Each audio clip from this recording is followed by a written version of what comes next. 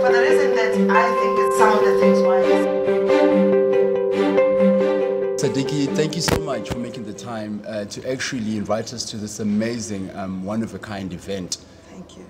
Fantastic. My first question would be, how long was the time that it took for you guys to put together this whole initiative? So we started 18 months ago to be where we are now.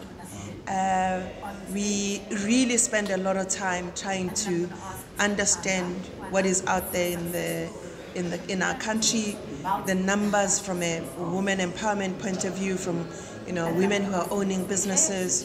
We wanted to understand in reality what does youth unemployment look like. Therefore, where do we go? Must be based on that type of data to allow us to be able to do the right thing. So that it's not like kind of testing it out, that it's informed from the data that we have. Second is that we are a business banking bank. And so what was important for us was, how do we start playing a part in South Africa Inc. in creating opportunities for the young to own their own businesses. And that's where the idea really came from, was to start with that, to start understanding how we can work with that, and how do we mitigate the risk that actually allows for this youth not to fail. Because a lot of businesses, particularly in COVID, did go down, did close down. And that is why we thought we need to actually approach this in a manner that says there's a business model, so they don't start from scratch. And choose a sector that we can start with. Because what we want to do is be able to go to other sectors as well. But we actually wanted to choose a sector that we thought is growing at this point in time in South Africa. And the sector that we looked at was that beauty and therapy seem to be growing. They don't seem to be saturated as yet. And so that would be a better place to go. And that's why we approach Sorbet to be our partner. Absolutely. Beauty is definitely one of the businesses that, even during COVID and after, have remained pretty resilient. Absolutely. Why do you think that is? I think, we live in a world that is so crazy hectic, that people want time out. And so beauty and therapy is a place, it may look like I'm just walking in to do my nails, but I'm actually walking out the house to have a peace of mind. Absolutely. To sit there and walk out feeling confident about myself. Absolutely. Because the world has been so crazy around us. To go in and have a masseuse, it's a relaxation that actually helps you, from the stress levels that we are living in. And I think that is why it's growing. And people have gone past the, I'll do it myself. If I can ask someone to do it for me, because I can, why not? As opposed to doing it myself. Absolutely. Particularly because most of us are running in jobs. COVID created longer hours of work. People don't realize that. Longer hours of work. Therefore, that opportunity of finding a place where I can have solitude. They call it man camp. I can have a man camp that allows me to just have some sort of peace of mind and de-stress. That's why these businesses are growing. Informally and formally, they're growing. Absolutely.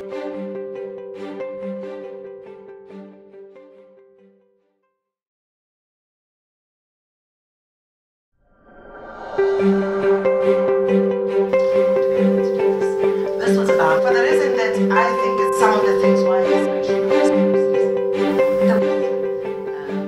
the prompt response was, One of the key words you mentioned was young people. When do you think, because the bottom line is this is about money, it's about when can people have access to money. We do know that one of the biggest challenges is the challenge of access to finance. When is it the perfect time to introduce children or young people to the talk of money, to the talk of entrepreneurship? I think that as parents, we should actually introduce the talk of money at the early age of 5. When I can count. We unfortunately introduce it late. If I think about myself growing up in Meadowlands, my dad was a teacher. But the time he spoke to me about money was when I was going to tertiary, because as he was sending me off, he was like, you better manage what I'm giving you, girl. We actually don't make the time. I do think that a lot of the schools are starting much earlier now, but I don't think it's enough. I really, particularly if I may dare say, for us, the black child, Yes. we don't start it early. We don't have those conversations early. And I think it's also because in the house, the literacy around managing money is what's also lacking. So we need to have a lot of programs. I wish that radio or TV could do a lot of programs around just the basics management of your salary, your wages. Despite the fact that the wages could be an informal one, where you come from, washing someone's washing, how do you manage that so that you're able to survive? Because I think that a lot of my recollection of how my grandmother survived as a domestic worker with a whole lot of grandchildren is because she was fortunate that she was taught on to how to manage money by her employer. We don't do those things anymore. We employ people and we don't talk to them about managing money, because there is this notion that says that it's my money. Why would you want to talk to me about it? Whereas our interest should be, if you're working for me, I want to see you grow. Absolutely, and I think the whole topic of managing finances speaks to holistic wellness. Absolutely. Especially nowadays. Now, it's all about having the perfect business model, the right business plan in order for us to access finance. Because banks will look at investment like Bidvest. Right. What is it that you'd say about Sorbet, that when you looked at what they proposed, if they're the ones who proposed it, or that you could say to people, this is what makes a winning business plan? These are just some of the things that made us say we're going with Sorbet. So we came up with the idea. Wow.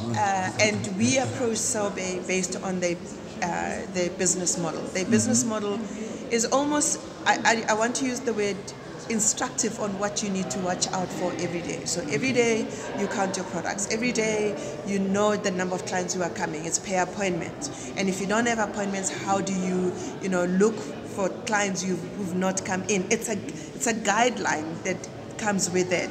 The fact that it's a guideline means all I needed to understand is I have the passion about running a business. I walk in, I open the book, and I know Monday to Friday to Saturday what I need to do, how I need to manage my staff. And so that basic is already in there, and that's what we liked. We like the fact that the frame is not just on the operations piece, but it's on the people management, it's on the marketing, it's on the product management, and it's on the product pricing. So you don't start from scratch.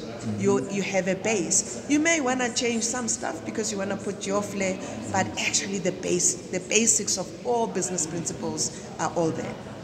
Managing finance as an education, looking at our education system, what would happen if we incorporated managing of finances into the education system early enough? I think it would be the best thing that could happen to this country. I'm one of those people who say I really believe that, as opposed to us talking to learning arithmetics or maths only, is actually be taught onto managing your own finances from that time. Almost schools saying, we pay 50 rand school fees for the month, but 10 bucks is for you, and we want to watch you on how you manage it. And you teach in a practical way that the young kids actually know that they need to come back and explain, where did I use this 10 rands that was given to me? And if I didn't use it well, it comes with the fact that you are marked on it, practically. And I think that will also maybe, going back home, if I come from an environment where education doesn't live, I'm able to teach my parents, right? Absolutely. To say, hey, Ma, why are you buying those things? Those things are not good for us to be buying. We should be buying this and this and that in this manner, and use it in this manner to be able to be successful or to even survive, My final question, women in business, I was listening to the statistics that speak to 29% of them have access. Hence, I love the initiative you are doing. What would be your message in terms of why we should encourage women going into business? 21.1% in this country, it's a small number. We should be sitting at above 50%, if you ask me.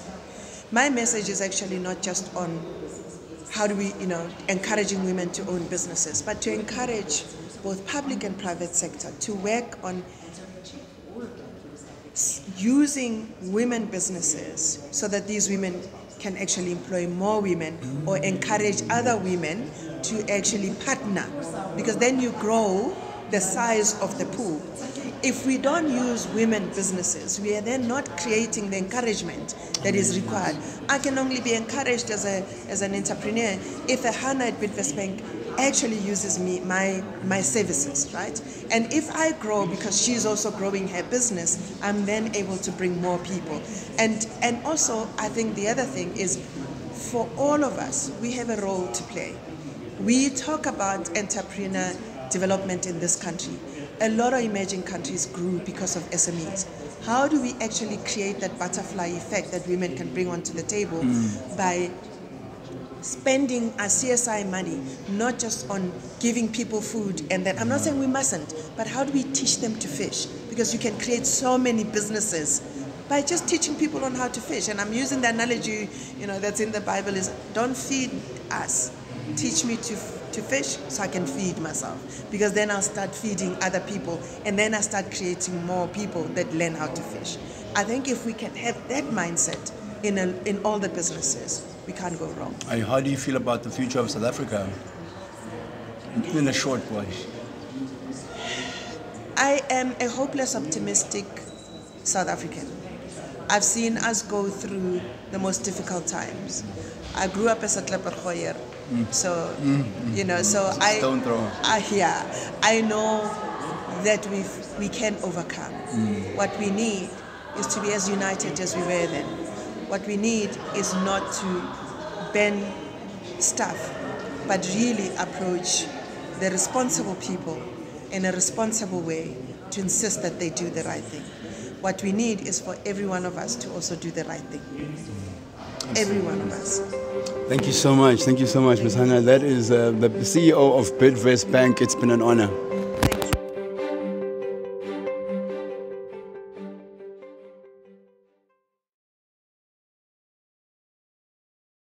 All right, now let's go meet our winners. And I'm going to start off with you. How did your planning go for this competition? What did you incorporate in the planning? It was a process. I was taking it through as it goes, because we first needed to send on the application before the closing date, which was on the 1st. Then they had to announce the top 14, and then we had to wait on what we needed to, as a top 14, what is required from us. They said that we needed to present, to do a pitch business presentation, and then they sent us a list of what we need to work on. So we are working on what sections or questions we were given to work on, and then we had to come to Joburg to present. I think each of one of us had 45 minutes to present and 15 minutes for questions and answer. Wow, and then how is this going to change your life specifically? It's going to change my life drastically. You are now a businesswoman. It's amazing saying that. Someone is getting hired probably tomorrow. Yes. So you've made space for someone to get a job there. They're starting their first day. Yes. What's your advice to that person? To stay focused and to stay true to themselves and to know exactly why they're there. Because you're there to push yourself. No one is there to literally push you. So if you want to do, Sorbet has a structure where it's commission based. So if you want to get to where you want, you need to have literally goals, set goals for yourself and say, this is where I want to see myself. So by doing that, you need to make sure that you reach your target. That's why I say nobody has to push you, you need to push yourself, because at the end of the day, you're the one that determines your salary. So if you're there to play, you're not going to make money. But if you're focused, you're determined, and you know exactly what you want, you will definitely succeed in the business. 17 years, that's a long time. It is a long time. Do they keep you guys young there somehow? And I'm gonna come to you. I'm gonna come to you. Is this also Palesa? Oh. That's Palesa. Okay, Palesa. I actually loved I saw the reel on the video. Yes. When we were inside, and I just loved your story. I think you were the first person who was announced. Yeah. What have you learned about business? Not customer service, yes, but just business. You know, you have to be a visionary first to be in business. It's not for everyone. It's for somebody who wants to do something extra. Somebody who wants to make a difference. And for me, business is about making a difference. Making a difference in the lives of the people that you are serving in your store. Making a difference in the guests that comes to your store. And making a difference also outside. I'm coming from Dobsonville. You know, Wow. I've got schools that I'm interested in going to mentor and making sure that in terms of taking career, because you know with us, we started the other route and then ended up in the purpose that God has given for us. So for me, business is to be able to influence. You know, it's easy to influence when you've got a voice, if I can put it like That's that. so true. You have a voice. You can influence because they are looking at your life and they are seeing fruits.